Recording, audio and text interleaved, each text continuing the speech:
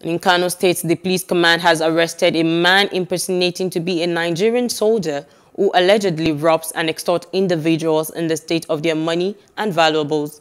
The police public relations officer of the force, Superintendent Abdullahi Kiyawa, in a press statement made available to journalists, said that the alleged impersonator, identified as Chidera Aruna, was first arrested by personnel of 455 Base Services Group of the Nigerian Air Force, Kano, and subsequently handed over to the Kano State Police Command.